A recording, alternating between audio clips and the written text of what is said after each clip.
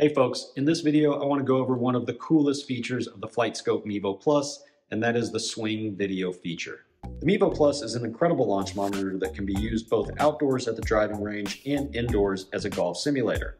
At just under $2,000, it has become a very popular option for the amateur golfer. What's odd though is the fact that it can also record swing videos with multiple camera views, and that is rarely talked about. When I bought my Mevo Plus, I did not know about this feature, and I was pleasantly surprised.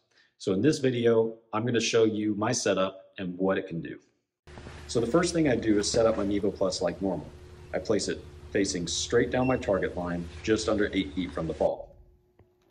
Flightscope recommends 8 feet from Mevo to the ball and at least 8 feet of ball flight in the short indoor mode.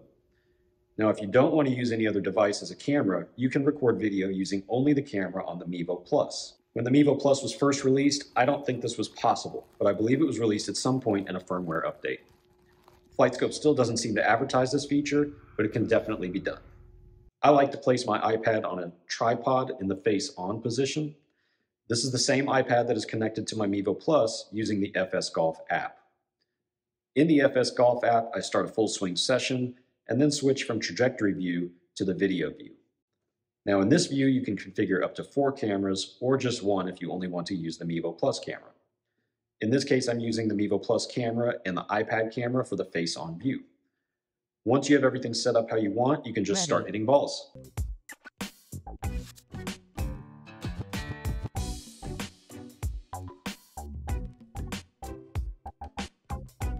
Carry is 132.5 yards. As you can see, you still get some data tiles at the bottom. When you're done, you can replay the last swing video by clicking a thumbnail in the bottom left corner.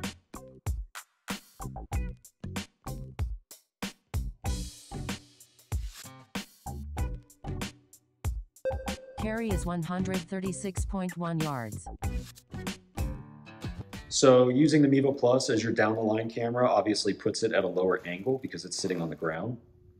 If you want to use a different camera, you can do it using the FS Multicam app and your iPhone. First, you need to install the FS Multicam app on your phone. Then on the iPad that's running FS Golf, select one camera view you want and click Configure Multicam. This brings up a QR code. Take your iPhone with the FS Multicam app and scan the QR code.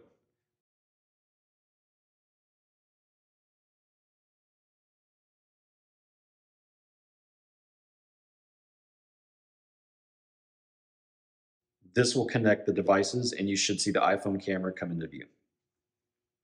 I like to stick my phone on my golf bag using the selfie golf clip and an alignment stick.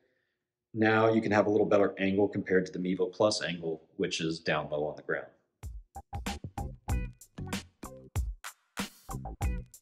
Carry is 124.6 yards. Carry is 135.0 yards.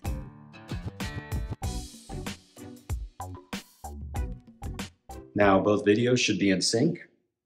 Sometimes it's not perfect, but it's close enough. The yellow marker on the video timeline represents impact. Now, if you've ever tried recording swings using your phone, you should appreciate this because you also don't have to hit a record button and then walk to the ball to hit a few shots, all the while recording a few minutes of video when you only need a few seconds per swing. The Mevo Plus does all of this for you. You can even draw lines and circles on your videos if you want.